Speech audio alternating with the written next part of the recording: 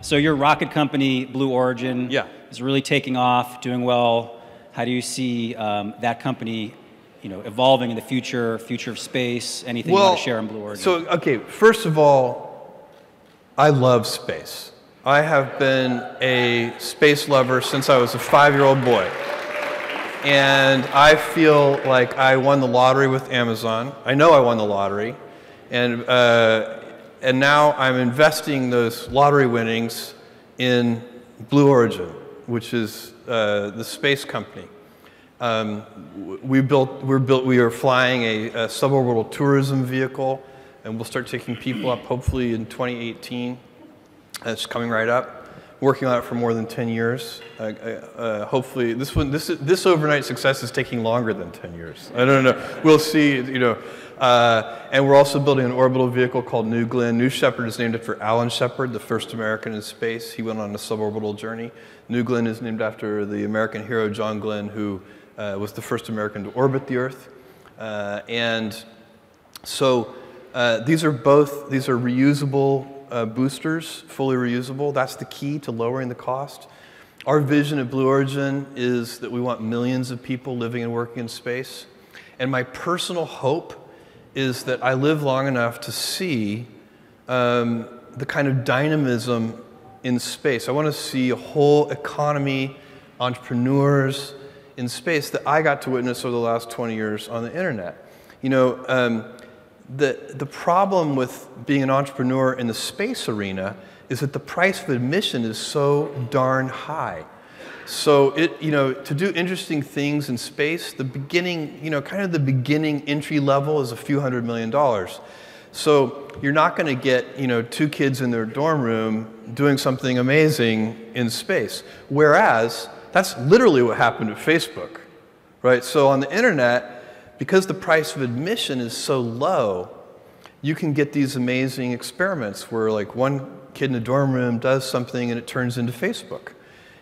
Or Amazon's case, I started this thing with an incredibly small amount of capital, and it was able to grow because we didn't need a lot to begin with. The heavy lifting was in place for Amazon, right? So I didn't need to build a transportation network. It existed already. It was UPS and the Royal Mail and the US Postal Service and Deutsche Post and so on and so on. I didn't have to build a telecommunications backbone to connect with my customers. It was there. It was called the internet. And in fact, the internet was resting on top of the long-distance phone network at that time. You guys remember the dial-up modems? Some of you do. Some of you are too young to. Some of you should go to a museum and see a dial-up modem. What was that sound? Yeah. And so I recently showed a group of youngsters a payphone. I came across one, and I was like, my God, guys, come over here. This may be the last one. You have to see it. So, the point is that Amazon got to rest on top of, we didn't have to build a payment system. It already existed. It was called the credit card. Computers were already on every desk, thanks to Microsoft, IBM, and Apple. But what were they being used for? To play games, not to buy things on Amazon. And so all that heavy lifting was in place.